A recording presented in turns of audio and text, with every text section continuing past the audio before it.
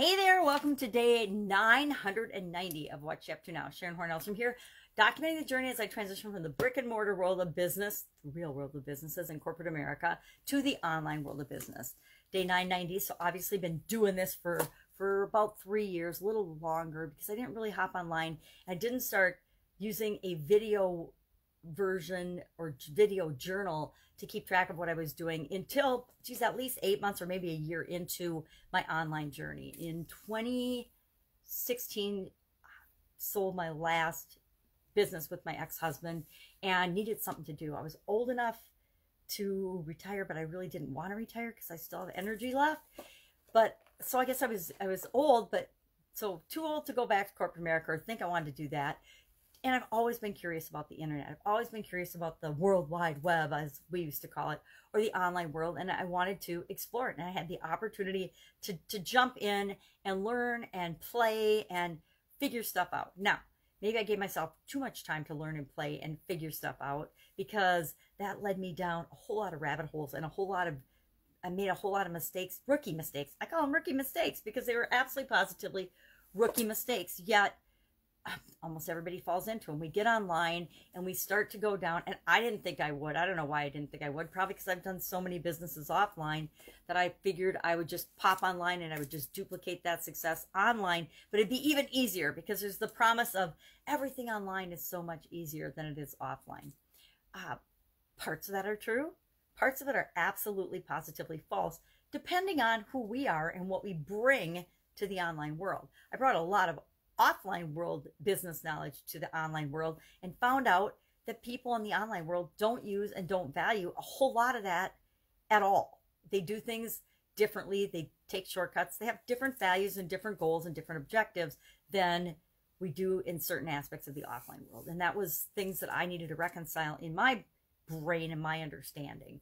So fell into some of the biggest potholes that so many other people do, thinking naively that I somehow wouldn't. I wouldn't fall into the, I just have to learn one more thing. I have to learn one more thing. I have to learn one more thing.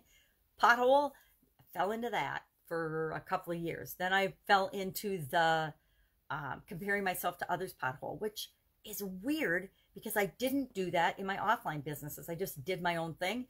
But online, maybe it's the aspects of social media and the interactions and the way things are presented, but definitely got sucked into, and I didn't realize it at first, that I was looking at and watching other people and then comparing myself to others.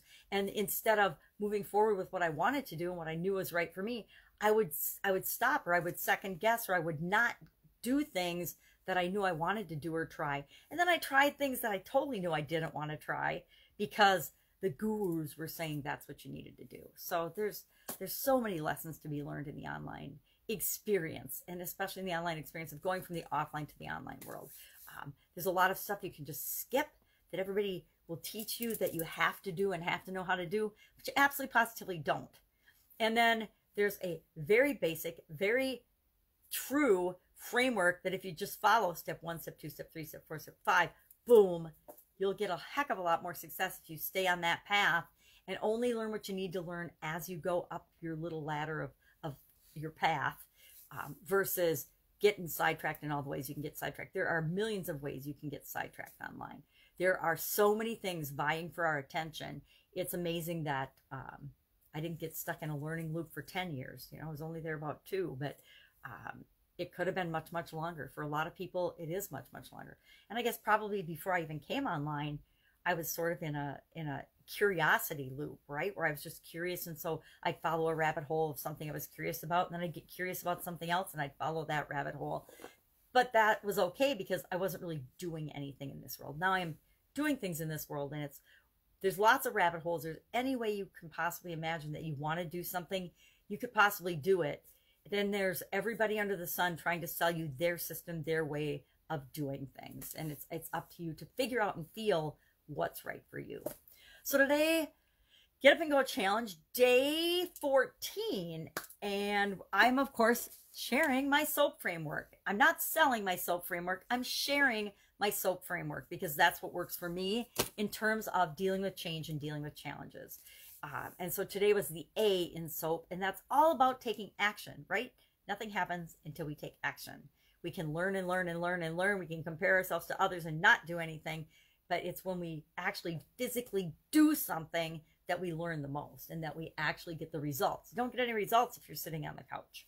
So that's our lesson for today. And I am doing, there's 7 key areas of our life: physical, mental, emotional, spiritual, financial, relationships, and contribution. And so I picked the physical key, and I think I've done that in all the challenges so far, in all of the 30-day challenges. I picked the physical one first. Why?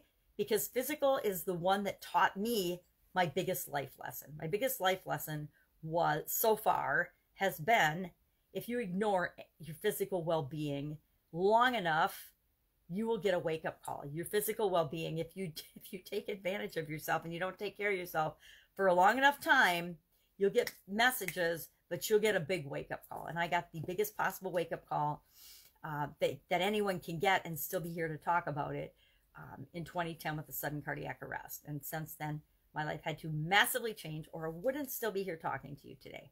So physical is the one I tend to start with, because it's the clearest message in my life of, you got to pay at least a little bit of attention to each area or aspect of your life, or it will get your attention. COVID-19, I look at COVID-19 maybe a little differently than a lot of people do.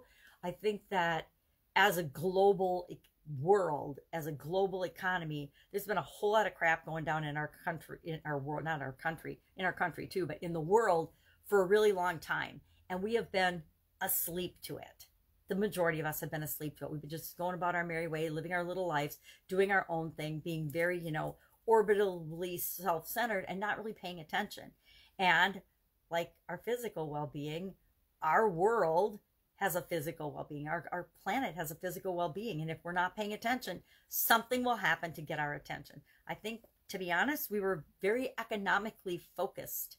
And as a society and a world, if we're focusing on money, money, money, money, economy, making money, getting ahead all the time, we're ignoring the other aspects of our world. And what is more important than our most important resource, which is our human beings and their health? And if we're not paying attention to it, and we haven't been paying attention to it, right? People are heavier, me included, because of during COVID-19, why I'm paying attention to physical, but people are less healthy and heavier than, and more complacent and more self-centered and more focused on the wrong things than we've ever been. And just like in my own life, I feel like we've gotten this global wake-up call to say, hey, pay attention to yourselves, pay attention to your individual health, but also pay attention to your collective health as a world, as a planet, as humanity, and see what happens. So very different perspective on COVID than I think a lot of people have. I don't know, I like to step back and look at things and just see what I see. Sometimes I see stuff, sometimes I don't. I'm blind to a lot of things, literally and figuratively. But I think that there's so many gifts in the challenges that we face, and we don't want to miss them. If we miss them, guess what? We're subject to repeat them. And I've learned that in my own life, especially. If I don't pay attention to my physical well-being, it will get my attention. If we don't pay attention to our global well-being, our global physical health, it will get our attention. How that happens, there's all kinds of conspiracy theories around that. Don't know what's true and what isn't. I'm sure it'll come out someday. But the truth is, it happened, and it happened not to harm us, but to make us better, to make humanity better. At least I like to believe it. It happened to make humanity better. And I think we will be better for it. Yeah, are there challenges? Absolutely. But are they things we can figure out and overcome? Positively, we sure can, and we sure will. We are a resilient breed. So fun challenge today was about our bad characteristics, things that we're bad at, and to have fun with that, and to realize that the bad in us is just as important as the good in us. We are not balanced, but we are human beings, and so we are a combination of bad and good, positive and negative, strong and weak. It's just who we are. It's inherent in who we are as human beings. We are human beings, and that makes us eminently interesting and